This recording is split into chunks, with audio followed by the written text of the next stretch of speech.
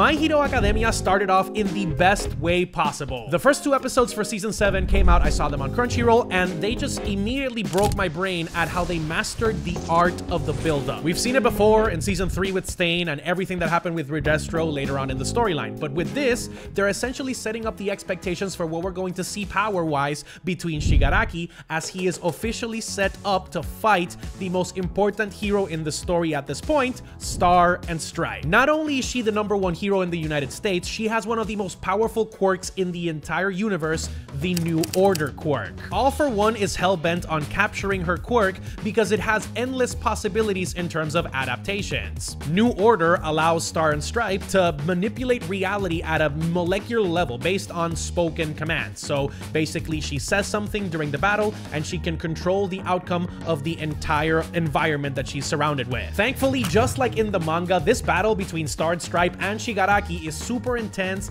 and really detailed. They give us a backstory into Star and Stripe, how she got her powers, and what the nature of the New Order quirk is. And they also took that opportunity to give us an answer into the most important question from this scenario. Why does All for One want the New Age quirk? Essentially, by using New Order, Star and Stripe basically sets rules to alter reality, which she wants to use in combat in order to directly combat Shigaraki's decay quirk, because once he touches her, that's a one-shot kill, GG's. If we want to get technical, the quirk allows her to manipulate the physical properties out of everything that she comes in contact with, whether it be the environment, a person, herself, or even quirks. For example, if she says her name out loud, she can manipulate and increase her physical strength, make inanimate objects appear out of the air, or even take control over gravity itself. Or, like we see in the episode, in the coolest way possible, she can take laser beams and manipulate them out of thin air. But the quirk does have some limitations. It can't directly end your life just by simply saying your name. So no, it's not like the Death Note. You basically have to be fully touching somebody in order to set the new rule, and there is a maximum of 2 rules that can be applied at one time. So once you have a new rule that you want to introduce into the mix, you have to displace one of the previous ones that you already had activated. Por razones obvias, mi pana, este quirk is super overpowered. And of course, All for One as a villain knows this, and his primary motive for acquiring this quirk through Shigaraki is that the potential is limitless. He can have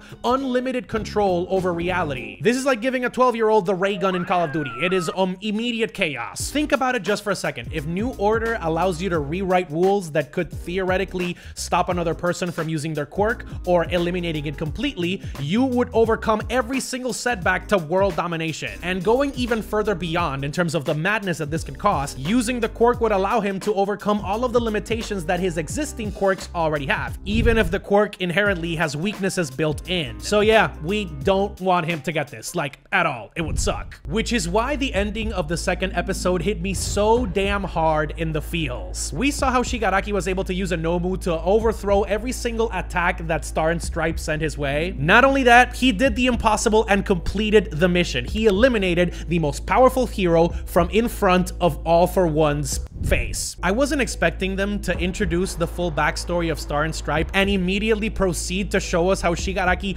one-shots her in the middle of the day, but they did it because they needed to show how powerful Shigaraki has gone at this point. At the moment, we've seen Deku and the rest of Class 1A do some really crazy shit, but Shigaraki is still overpowered to the point that he can still come up against the #1 hero in the world and go at her and beat her. But the twist in this episode, I was not expecting. Shigaraki made a fatal mistake. Actually, All for One made a fatal mistake. He's conjoined to Shigaraki at the molecular level and at the quirk level, so everything that he does affects both of them. And of course, All for One was not gonna waste the opportunity to have Shigaraki touch her face and extract that quirk from her. What he didn't know is that Star and Stripe is the absolute boss bitch of sabotage, because the one rule that he was not expecting is for New Order to start combating the quirks inside his body. This moment was heartbreaking as hell because yes, she did sacrifice her body in order to help Class 1A give a little bit more time